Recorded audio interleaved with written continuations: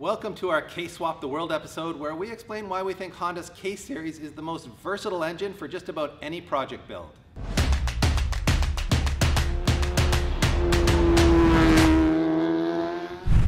All right, Peter, why the K24 or the K20? Is it really better than an LS? I mean, LSs are kind of like the put them in everything solution for a lot of people, but we think maybe the K-Series is also on that level, don't we?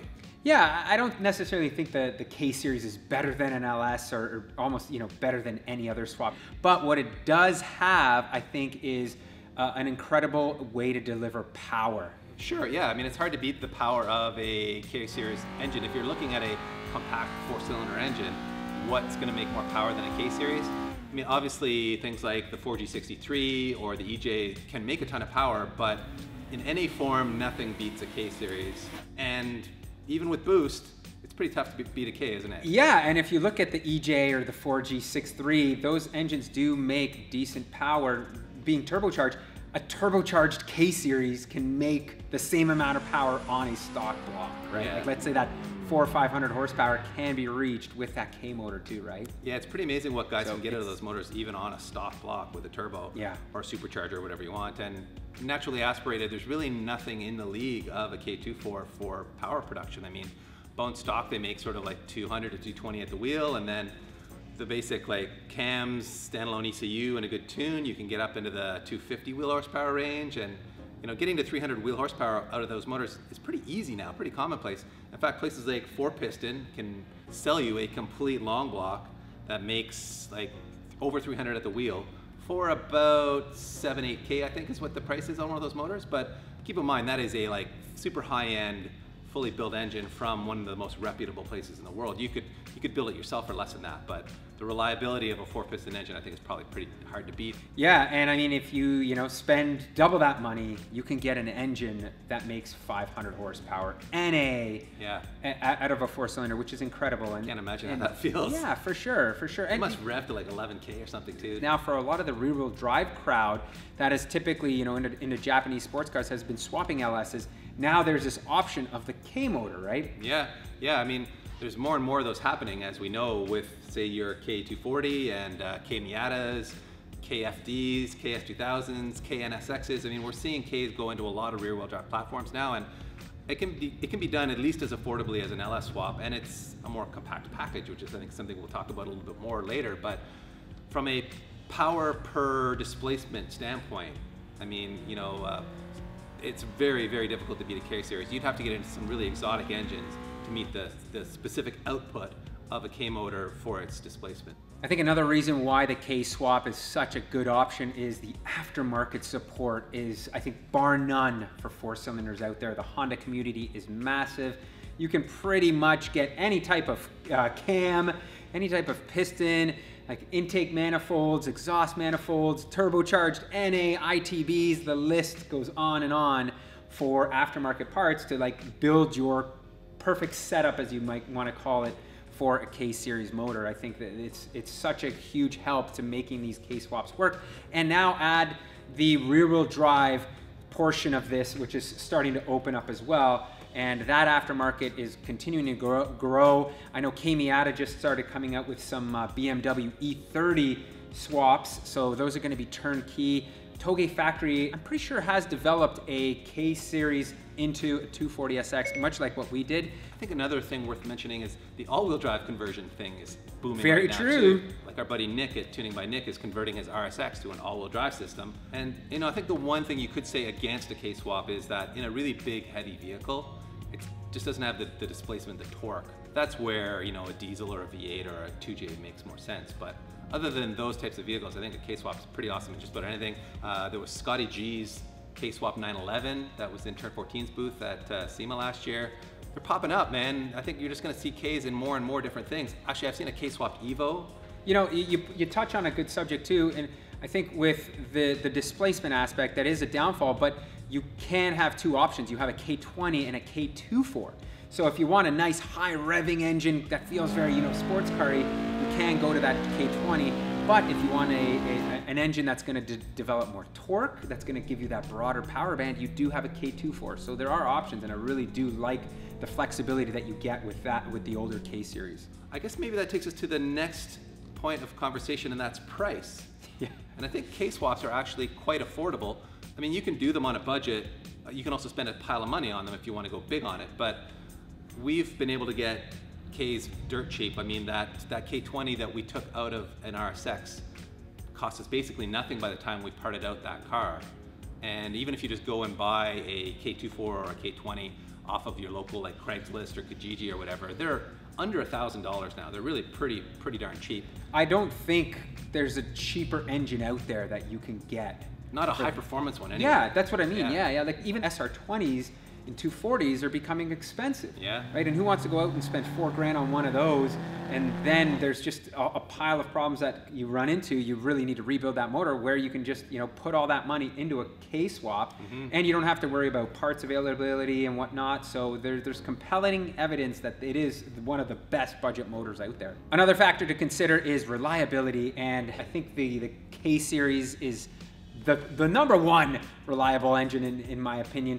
I don't think there's a more reliable motor out there. Honda builds some of the best motors. I mean, guys at the extreme end of the spectrum making 700-800 wheel horsepower, they'll blow head gaskets or have the kind of problems you might expect when you're really stressing a motor. But a low stress K-series engine is incredibly hard to blow up. The only kind of like weak points, if we could even call it that, would be say the timing chain tensioners. We know that those are prone to failure in like really high mileage examples where the chain may have stretched or where you're revving it really high. But there are aftermarket solutions for that, including companies like K-Tuned offering better tensioners. And I guess the other thing would be, the usual, you got to keep oil in them. Hondas like to be overfilled a little bit with oil. You need really good baffling in your pan or you'll starve the bearings. One of the other advantages with a K-swap is just how compact it is. I mean, being an inline-4 motor, it's a fairly tall motor, so you could run into hood clearance issues. But because it's a relatively short motor, it'll fit into just about any engine bay, won't it? I mean, we really struggled fitting the 2J into the M3, which is a fairly big engine bay, and it's, their kit already exists to fit it in there, but it was still a really tight fit. Where fitting the K into your 240 or into just about anything else is pretty simple, isn't it? There's just less struggle with space constraints. There's something to be said for choosing an engine that makes noises that stir your soul, and that's a bit of a knock on the K-series, at least for me. For sure. It's not a great sounding engine. It's terrible, actually. The B-series has a really nice, like clean sound to it, but to me the K-series has a very I don't know, just a buzzy, kind of echoey, raspy noise. This real bad rasp sounding engine. So, and you need to go to a 3-inch exhaust on a K-series to make good power, and as soon as you go to the 3-inch exhaust, they don't sound good. So if you're looking for an engine that's going to deliver that really soul-stirring noise, then the K-series is probably not for you. A 2J or an LS is probably a better option. So it's not like we're fully, brainwashed by the K-series army out there. We understand that there are some limitations, and even from a packaging standpoint, being a relatively tall engine, you do run into problems with oil pan clearance to the ground and to the subframes and that kind of stuff. I will say that I do love the driving experience other than the sound.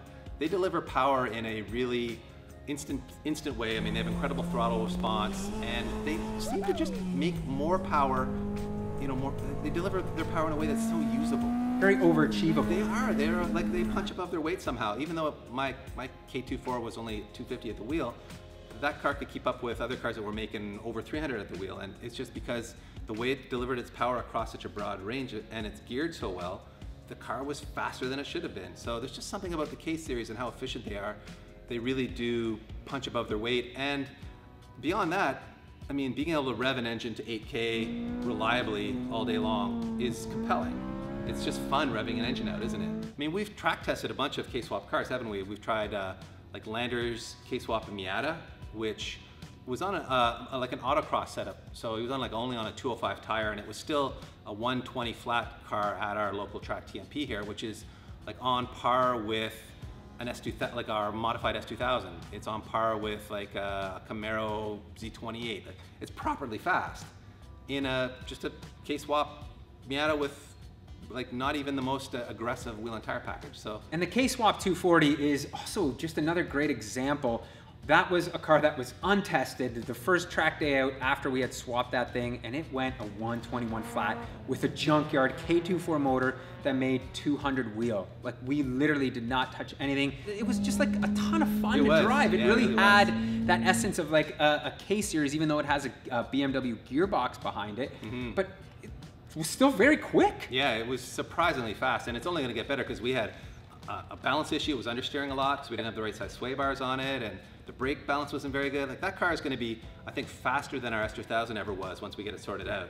What else have we tried? We've tried like the usual. Yeah, we should talk about the front wheel drive stuff because there's no way omitting it. I think by far one of the most popular things to do to any front wheel drive Honda is K-Swap it, and for good reason. I know there's the B and K debate, but it's kind of not a fair fight. I just find the K motor is so superior to the B, and that's why so many people use it. That's why it makes so much power NA. Yes, B series motors can make really, really good power boosted. Yeah. And I think there's a simplicity factor to them too. That stronger gearboxes too. Exactly, that can't be overlooked.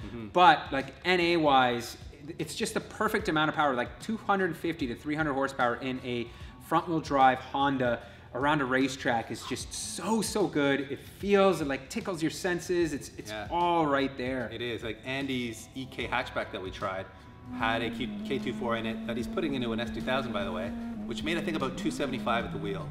And I didn't get the greatest lap time out of that car just because the setup was fighting me a little bit, but man, the power in the straightaways is just awesome. And 275 in a 2,200 pound front wheel drive car feels pretty damn special. And I mean, 275 is so attainable with those motors now. It's nuts. And speaking of front wheel drive cars, of course, there's also the FK8, isn't there? There's the new Civic Type R.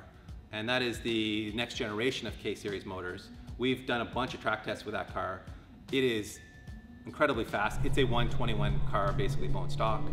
And like going 1 sub 20 in TFP in one of those would be relatively easy with the right mods. And that really kind of opens up the discussion of like, where's the future of the K-Swap going? I think it really is probably going in the K20 C1 direction or the K20 C4 direction, which is like the detuned version of that motor that's in the Accord Sport and the RDX. And I know Brian from Hasport is super keen on that Accord motor because it's going to go into millions of cars, which means there's going to be millions of them in junkyards in the not so distant future, which is going to mean it's going to be a very affordable engine with a slightly smaller turbo than the Type R, a couple other like small differences that are more or less irrelevant. So take one of those motors, put it in anything, and it'll make 300 horsepower easy. Boom. Easy with Put just a a bigger tune turbo probably on on it. Yeah, when you get into the turbos and whatnot. Yeah.